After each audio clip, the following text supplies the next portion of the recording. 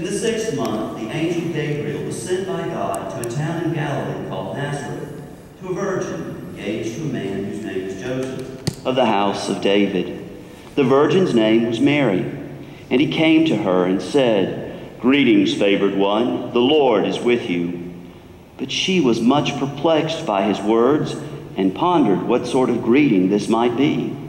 The angel said to her, "Do not be afraid, Mary, for you have found favor with God. And now you will conceive in your womb and bear a son, and you will name him Jesus. He will be great and will be called the Son of the Most High. And the Lord God will give to him the throne of his ancestor David. He will reign over the house of Jacob forever, and of his kingdom there will be no end." Mary said to the angel, "How can this be, since I am a virgin?" The angel said to her, "The Holy Spirit will come upon you, and the power of the Most High will overshadow you. Therefore the child to be born will be holy. He will be called Son of God. And now your relative Elizabeth, in her old age, has also conceived a son, and this is the 6th month for her who was said to be barren. For nothing will be impossible with God." Then Mary said, "Here am I, the servant of the Lord. Let it be with me according to your word." Then the angel departed from her. The Gospel of the Lord. Praise to you, O Christ.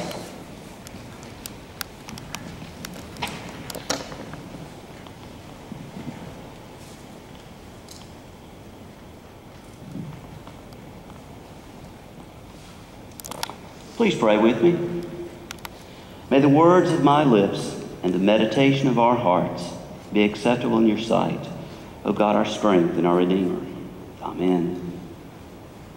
Well, as I said earlier, today we turn our attention from being prepared for Christ's second coming to remembering his first appearance as the babe of Bethlehem.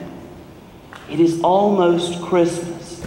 And so we turn from focusing on John the Baptist and his strident calls for repentance to meek and humble Mary and her obedient and faithful response to God's will and plan. As John is an example to all of us of what it means to be a witness to Christ, so Mary is an example to us of what it means to be a Christian. Indeed, it may be said that Mary is the very first Christian. She is, after all, the first to hear the good news about Jesus and believe. Martin Luther, quoting St. Bernard, declared there are 3 miracles contained in this story before us. That God and man should be joined in this Christ, that a mother should conceive and yet still remain a virgin, and that Mary would have such faith so as to believe that this mystery would be accomplished in her. And Luther went on to say that the last of these 3 is by no means the least. And think about it. The virgin birth is no major accomplishment for a God who called into existence everything and anything that exists. Now that the Almighty and infinite God could dwell in the cramped confines of a limited human mortal body is more remarkable. But the most amazing of all is that this young woman, of all the women on earth, believed what the angel said to her, that she had been called to be the very mother of God.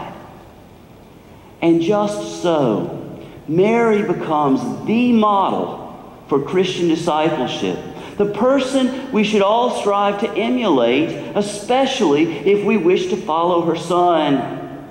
Indeed, in Luke's version of the Gospel, Mary is the most Christ-like human being in the whole Gospel story. Her words to the angel that we heard in our Gospel reading this morning are a direct parallel to what Jesus will pray in the garden. Mary says, Let it be with me according to your word. And Jesus will pray, not my will, but your will be done.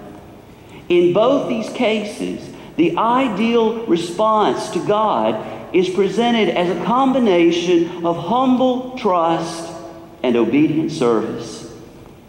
And Luke the evangelist is very careful to tell the story of the angel's visitation so that the reader will be immediately reminded of Old Testament announcements of miraculous and special births where God is intervening to save God's people, such as with Ishmael and Isaac and Samson and Samuel.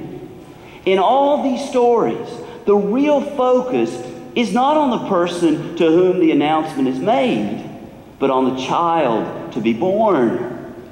In our reading today, we hear, he will be great. He will be called the Son of the Most High. He will be given the throne of his ancestor David, and he will reign over the kingdom of Jacob forever. So in a sense, Mary may be the central character, but this is really a story about Jesus. A story about Jesus. And yet, at the very same time, Luke's story also follows another storyline from the Old Testament. God's call of Israel's prophets and great deliverers going all the way back to Abraham. In all of those stories, there is this familiar pattern. Some sort of divine greeting, a startled reaction, and an exhortation not to fear. Then a divine commission, some sort of objection, then a reassurance and the offer of a confirming sign. Yes, we see this repeated again and again with the call story of Moses, of Gideon, of Isaiah, Jeremiah, and others. And each and all of these elements are present in Mary's call. So while this is a story about Jesus, the focus is on Mary. According to Luke, Mary is being called to a prophetic task. Bearing and rearing Jesus is that task. Mary is identified as the favored one, as the one who has found favor with God. But please notice, and this is important, even before Mary says yes, she is blessed. Now this is important because it captures not only the important role that Mary will play in the gospel story, but also reveals something central to the Christian life. Yes, Mary is a model of faith because of her acceptance of the role God invites her to play as being the mother of Jesus. And throughout Luke's gospel, the willingness to trust the promise of God is the true mark of discipleship. So, in the beginning, Elizabeth believes that in her old age she will nevertheless bear John. And the disciples believe that they will fish for people. And the repentant thief believes Jesus is innocent and asks his blessing. And so on and so on. And even so, Mary believes God's promise. But what exactly is it that Mary believes? Yes, she believes Gabriel's announcement that she will bear Jesus.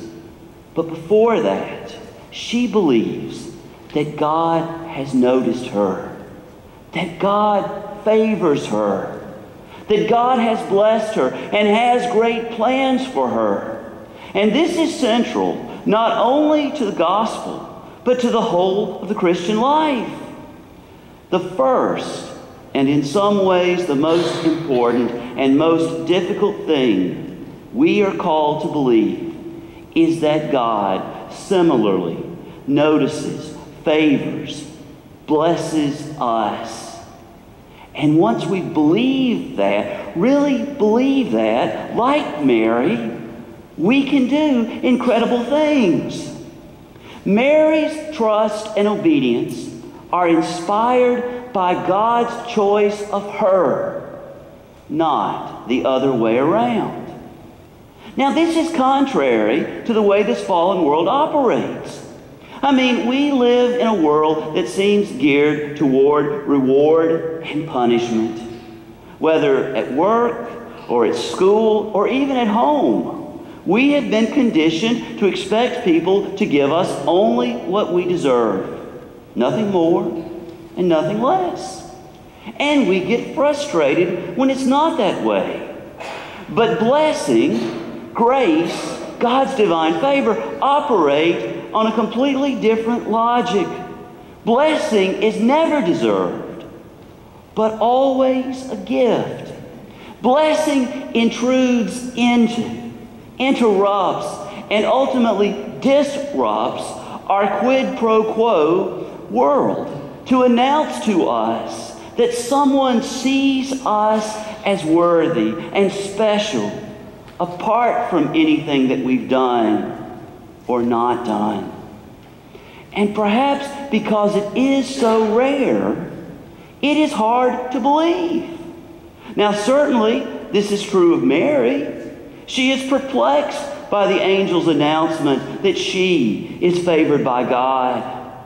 What have I done, Mary may wonder, to merit God's special notice and favor? But that, of course, is exactly what blessing is. God's unmerited, undeserved regard and favor. And as the blessing sinks in, Mary is able to open herself up to the work of the Holy Spirit, to use her to bless the whole world through her willingness to carry Jesus. Which is why we all need to notice that before Mary says yes, she is blessed. You see, too many people today have a hard time believing that God really favors them as well, or that God even notices them for that matter. And at least at times, most all of us here have wondered if God really notices us. I mean, at work, school, at home. I mean, these can seem like such mundane things, hardly worth God's attention. And yet, in this story, we hear about God noticing and blessing someone who, by all accounts, is an absolute nobody in the ancient world. I mean, an unwed, peasant, young woman. Really? Really? And yet, when this nobody, young girl, believes God's blessing and accepts God's favor, the world begins to turn. And indeed, has never been the same since. Also notice that Mary is not blessed because she's going to be the physical mother of Mary. No, but rather because Mary is favored, chosen, because God has intervened in her life, called her, she believes God's word. Thus, whatever special favor is given to Mary, it is divine favor that we all can share as we follow her example. Granted, we cannot all be the physical parents of Jesus, but we can believe that God's word will be fulfilled, and that truth can be born in each and in all of us. We too can bear God's word. We can let God's promise take flesh and blood in us. And this is important enough to Luke and to Jesus that they both bring it up again later in the same gospel account. In Luke 8, Jesus tells a crowd of people, "My mother and my brothers are those who hear the word of God and do it." And then when his earthly family is to be commended for their faithfulness to him, Jesus says that all people may be members of his family if they trust the word of God as his mother and brothers do. And finally, in the 11th chapter of Luke, Jesus is teaching a crowd of people when a woman calls out, "Blessed is the womb that bore you and the breast that suckled you." Now this is a colorful way of saying how blessed to be your mother. This woman seems to think that it would be wonderful to be the mother of Jesus because Jesus is such a great man.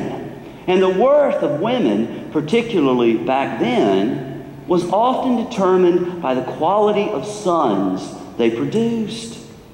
But Jesus declares, "Blessed, rather, are those who hear God's word and obey it."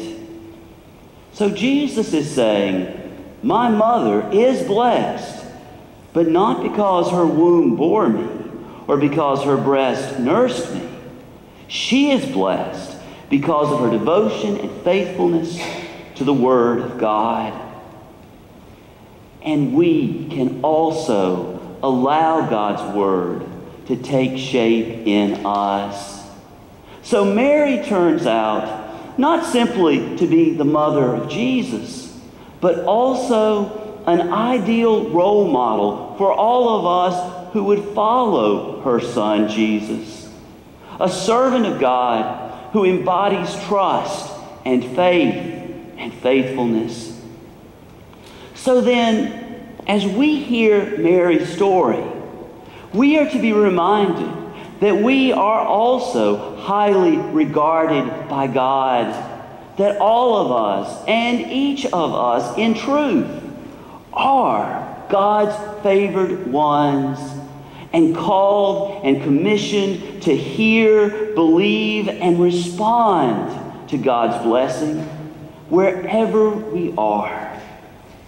And so, in these hectic days before Christmas, imagine where you will go this week, what you might do, with whom you will meet, and how in each and all of these circumstances, God is noticing you and blessing you so that you might be a blessing to the world. Now, you may not believe that, as so many of the other voices that we hear in our daily lives conspire to make us feel like nothing and nobody. But this story and the fourth Sunday of Advent remind us that God has noticed, that God has favored, has blessed us, so that we in turn might bless and change the world. And so may we, like Mary before us, say, "Let it be with me according to your word." For this is the first step in living into and bearing the blessing of God. Amen.